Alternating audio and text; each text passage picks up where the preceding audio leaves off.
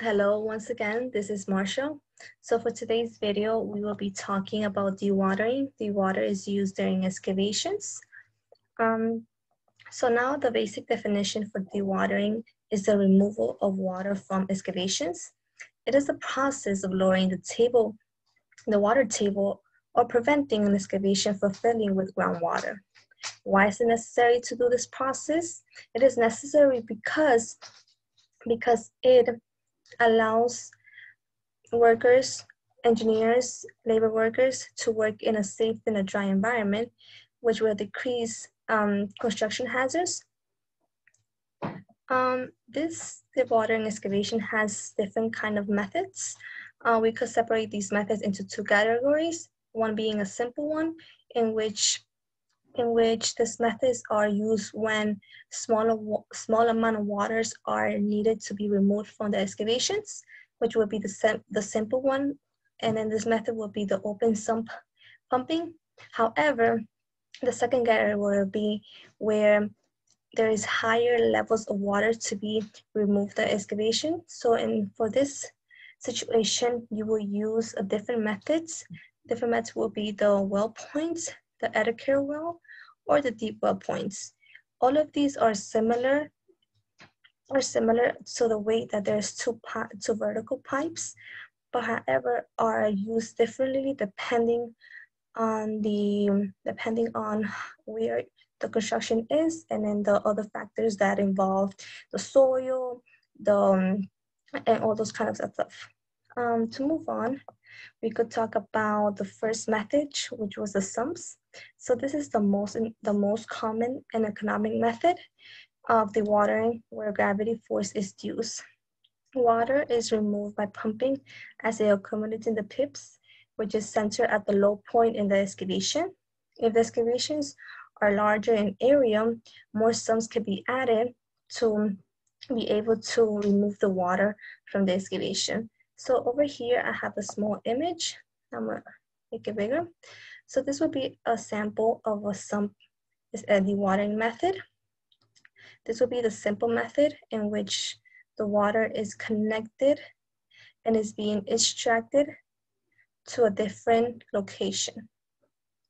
Okay, to move on, we have the second method under the category for higher amount of water to be taken out from the excavation. So well points methods is suitable for removing water from unsettled and unstable groundwater, and can also be used when the foundations are weak or the trenches are weak as well.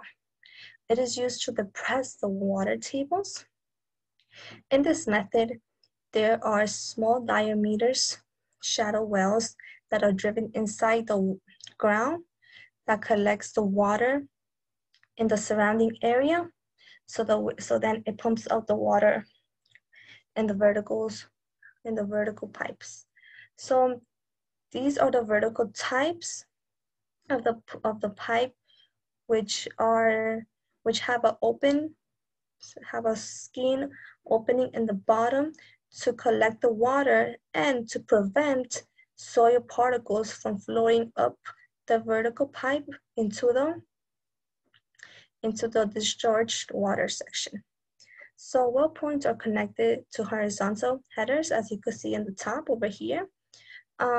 Pipes where the water is being taken now into a different place. For excavation that are deeper than 2 feet, you could also use 2 rings of well points. So as I was mentioning this image, this would be an image of a well point method in which the 2 vertical pipes are over here. The opening will be over here where the water is collected from the excavations, and the horizontal pipes will be this, where in one side the water will be removed from the excavation and be discarded to a different location. Furthermore, there's a different image in which we have a before well point dewatering. As you can see in this image, we have a great amount of water in these excavations. However, after we apply the well point dewatering process, you can see that the water level decreased because it was being taken out to a different location. So this is how the well point dewatering system will work, the before and then the after. Moving on, we have the deep wells. So the deep wells are similar to the well point method, just that the deep well contains submersible pumps that are located surgically inside the site boundaries to provide a dry site for construction and excavations. The diameter is also different from a well point. The diameter in these deep wells are bigger and vary between 150 to 200 millimeters. These systems are employed to lower ground levels. It is also affected in the range of soil conditions from grave to fine sand. And this system of dewatering is capable of pumping out from 10 to 1,000 gallons per minute per deep well. So this is a perfect method that we will use when we wanna remove water, like a great amount of water from excavation and at a faster time as well. Moving on, we have some dewatering precautions that we gotta take into considerations. So to avoid soil erosions, dewatering must be performed properly on the construction site. It is also important to pick the right location for the discharged water. When the discharged water is removed, make sure to not pump the water directly into a slope.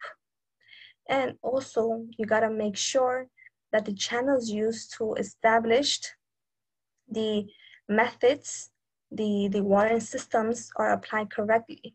And to avoid dewatering methods during heavy raining conditions. We can also talk about a dewatering bag. A dewatering bag is used to remove sediments from the pumped water from the excavation. So these are made of geotech fabric in which it filters water by removing the sediments. This bag has